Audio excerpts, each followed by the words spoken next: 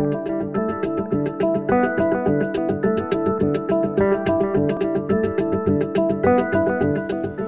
everyone, I'm Grant Likely and I'm here in Bangkok at Lenaro Connect with Keetal Gandhi, Senior Product Manager at Qualcomm. Welcome to Bangkok, Keetal.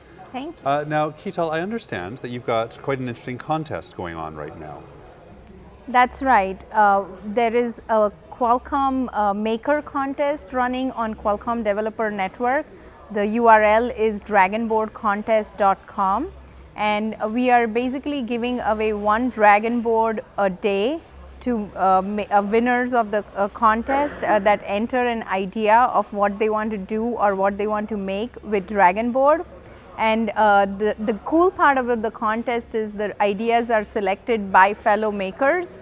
And there is also a grand prize that all the contestants become eligible to win, which is a $5,000 grand prize at the end of the month.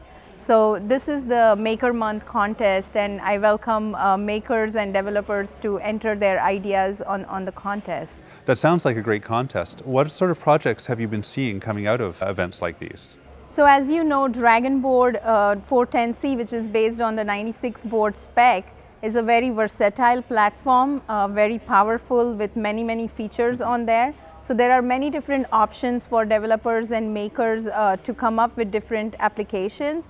We have seen a lot of different projects come out using Dragon Board, all the way from 360-degree camera to virtual reality projects, from industrial IoT to smart home applications, and even high performance computing applications being run on Dragon Board. So there are quite a few challenges that needs to be solved in this IoT space, and we expect a lot of ideas in many different applications. What resources do the developers who are participating in this contest have access to? That's a very good question. We have a lot of resources available on developer.qualcomm.com as well as 96boards.org. A lot of documentation and video, and in addition to that, there are many IoT SDKs or cloud platforms available that's working out of the box on Dragon Board, including Amazon AWS IoT SDK, AT&T M2X APIs, IBM Bluemix APIs. For people interested or for makers interested in robotics application, robot operating system also is ported on Dragon Board 410C. So those are some of the software resources. The operating systems that are supported on Dragon Board are Android, Linux and Windows. So there is many different options for application developers to pick their favorite platform from.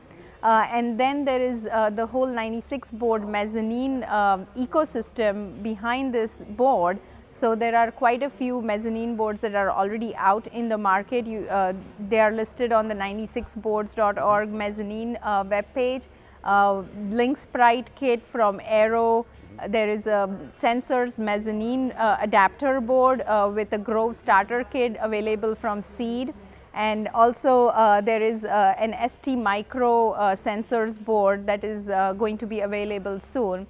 These are all the mezzanine boards, and then there are additional mezzanine boards and accessories coming up. So there are very many tools and resources available for developers to pick from when they start developing their ideas.